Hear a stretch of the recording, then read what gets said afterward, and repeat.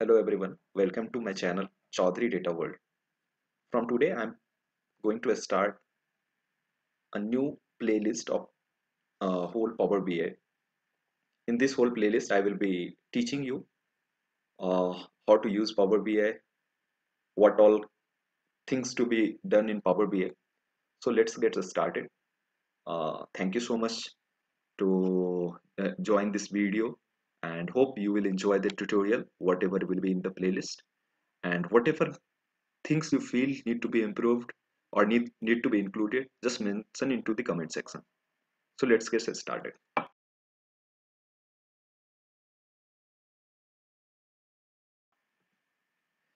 We will be covering 5 questions, that is very basic question regarding Power BI. These are very basic question which comes to any layman mind, that what is Power BI, why should we use Power BI, and another one is where this Power BI to be used.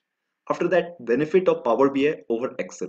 Why I have considered Excel only because generally some when suppose some data analytics person switch to Power BI, or suppose some BI persons just starting its career, so Excel is the basic, or we may say that Excel is a very primary tool which comes into data analyst or into data analytics domain. So I have just taken over the comparison between both the things, Power BI and Excel. And the last question which comes to my mind is what all other tools are there into the market which is similar to Power BI, which we can use instead of Power BI itself. So I will be explaining all these questions in a detail. So let's go ahead to another slide. What is Power BI and why we use Power BI? I will answer both these concepts into coming 2 to 3 slides. So suppose there is a company which is having sales data. I will be talking about this sales data. So there are suppose sales data which is happening with some company, and by watching this data, what you understand? You are understanding if you are a data analytics person, yeah, but if you are a business person, it will be very difficult to visualize the data, that what this data is telling, what it is telling about the business. So to come up with some visualization, or what we may tell that what data is telling, what the data is describing, to deal up with this whole scenario, data analytics person creates a visualization which is called a dashboard or reports into Power BI or similar tools to Power BI, in which they develop the report and present it to the business person. So it will look something like this. Suppose this is I've just taken a screenshot from Power BI desktop, that how this visualization looks. So you can see here, by seeing that data, which we saw into previous slide, we can't describe something that may mean a lot to some business person. But if you will describe this thing, that what all means, this is this count of sales, suppose this is sales and this is CT. So based on this CT, what all different, in what all different cities, what all sales are, what many number sales are done. So this is visible here into some pictorial format. So it describes some data that it is also basically a data, but representation of data is somewhat different into this, so that we can get some business insights, we can withdraw some business insight. If we talk on some scenario, so suppose we are having one scenario that if we want to organize a campaign for some particular product, for that particular product, if this is the this particular chart, it is for that particular product. So what we may see here is that in New York City, this product is highly getting sold. So if suppose some campaign is getting organized, so the digital marketing people means business people will more likely to be focused on New York City first. Then he should invest his money in marketing into Los Angeles. If they are investing money in marketing at suppose this Slinton or somewhere else, it is not worthful for them, because these cities doesn't having that much sales. So wherever the sales coming from, we should first prioritize them. So this priority list can be built on top of this reporting itself only. If we go to data and if we see, then we can't withdraw this information which we are able to withdraw right now. So this is very beautiful information which is getting taken out from this whole scenario. So similarly, sales by year. Suppose some business people need that how many number of sale as per the year. So in 2015, you can see that it was a bit more sales getting done. In 2016, it was dropped by some percentage. So we can apply that percentage filter where we can apply some tooltip. It is known as tooltip, on which if we put on the crusher, it will show us. It will show us that how by what percentage it declined. This whole sales getting declined. So it is somewhat useful insight. Again in 2017 it is steeply just growing up, that sales is growing up. So this is again a very beautiful information getting withdrawn out. After that, this is what basic use of Power BI. So we are dealing with what is Power BI and why we use Power BI. So this is the very basic question coming to anybody's mind. So this is getting answered right now here. After that, few key takeaway points are there. So this Power BI is a Microsoft BI tool. Now here one new term coming out to be is the business intelligence. What is business intelligence? So you have saw that data. So in that data, actually we were not able to withdraw that much information. But to withdraw information, we come up with three stages in which we just organize our data in such a way that visualization people, that means report building team, can create that particular report basis on that data. So that data need to be first, whatever suppose duplicates are there into the data, that of course will create a problem in visualizing, that will create problem in just creating reports and all. So that needs to be done clean. That step is basically known as cleaning. So that cleaning needs to be means basically you can just understand in a way that business intelligence is something which is a just or business intelligence is something which comes under organizing data. If we organize data and then visualize data, this is in a chunk known as business intelligence.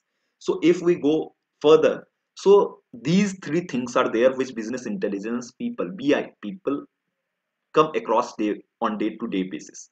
That is cleaning the data, modeling the data, visualizing the data. These jargons you might see, it might seems to you that it is something which is very unclear to you. But I'm confirming you, in coming slides I will be explaining all these three things. Cleaning, what is this clean, what is this model, and then what is this visualize. I will be coming across all these three. This Power BI is commonly called as, commonly many people just know by its name called visualization tool. This is visualization tool. So these are the three key takeaway points you can just withdraw from this informative slide. After that, I am coming to the, now I will be explaining what is cleaning, what is this modeling, and then what is visualizing. So cleaning, here you can see that there is a data I have attached here. So in this data, by seeing around this data, there are two things I'm right now extracting out. First one, that these two values are duplicates. Similarly, here you can see that NA not available. This data is not available here.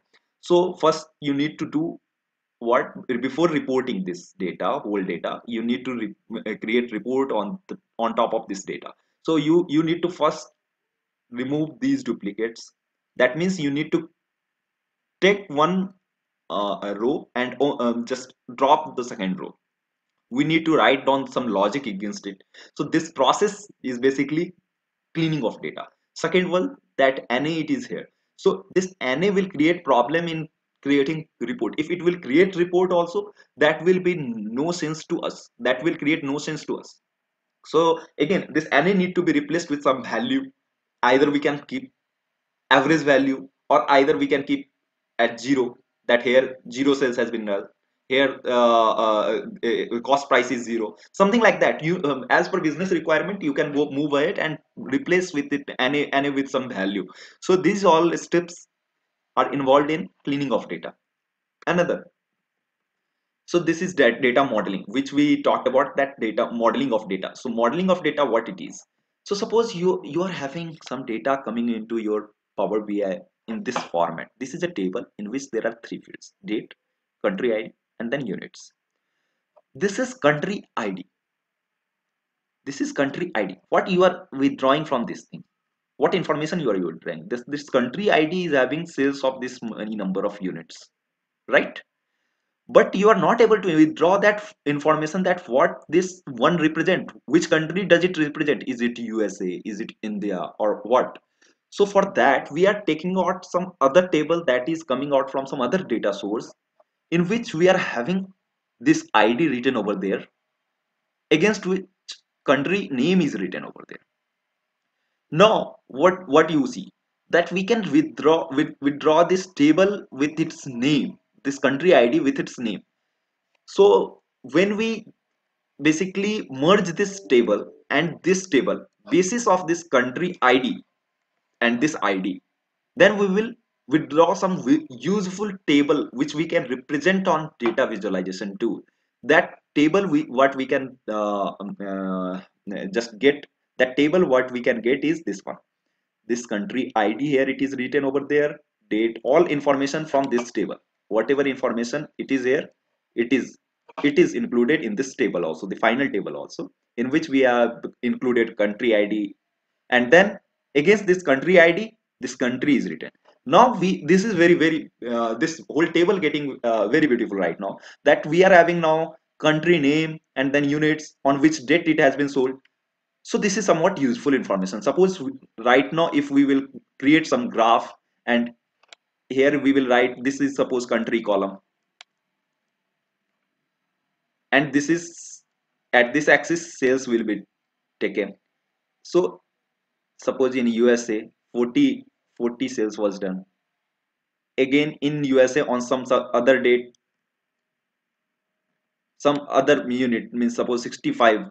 So like this it can be visualized now. Now moving ahead, data visualization. So I think you guys have understood that what is data visualization.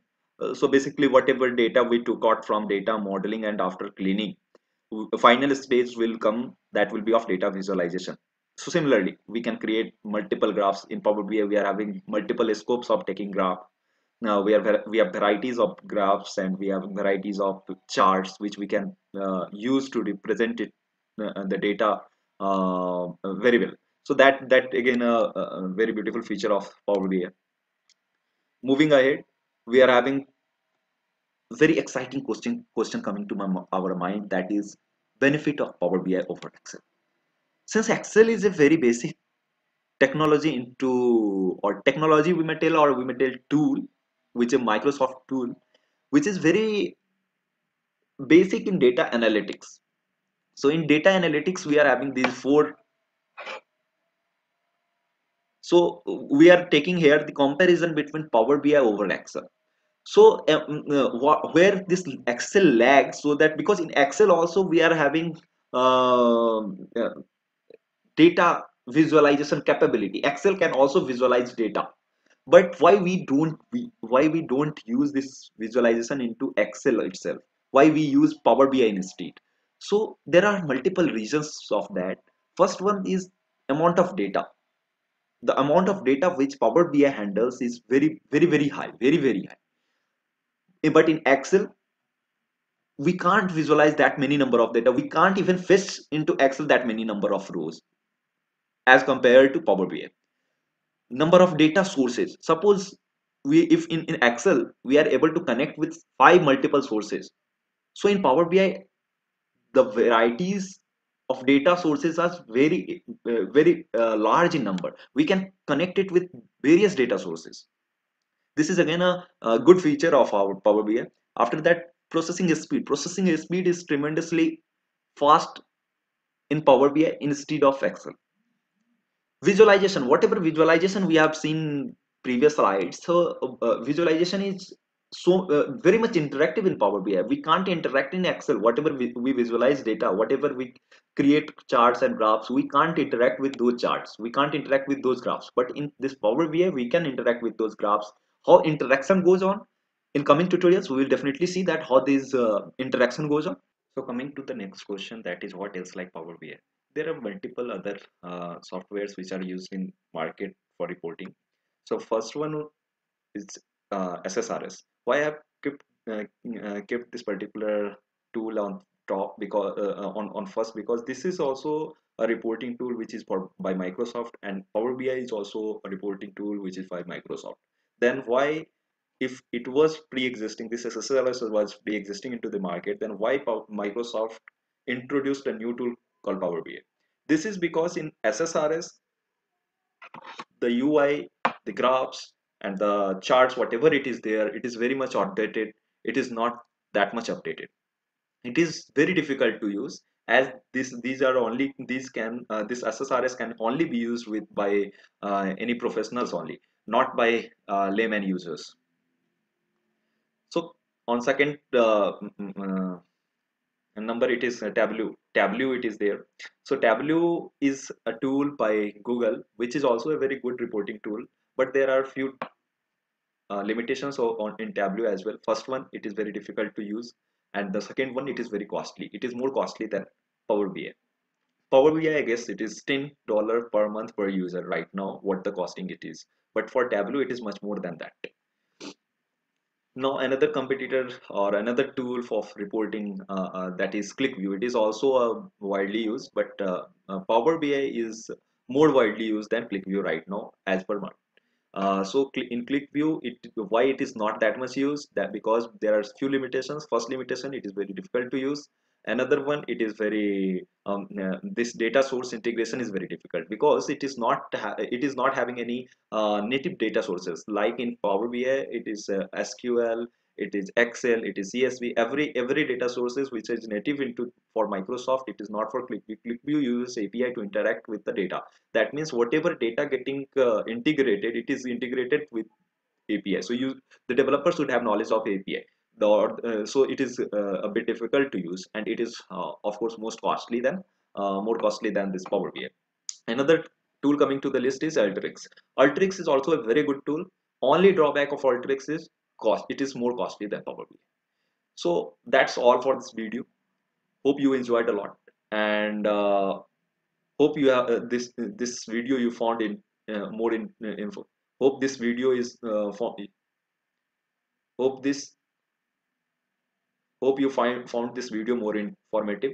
If you found it informative, please hit a like button to support us, and please do mention, comment if you feel that there is some thing need to be improved, or if suppose something need to be more added into the video. I will definitely try to cover those all in some Q&A session. I will set up, and I will definitely cover those up. So yeah, that's all. Keep liking, keep supporting. Thank you so much for watching the video. Thanks again.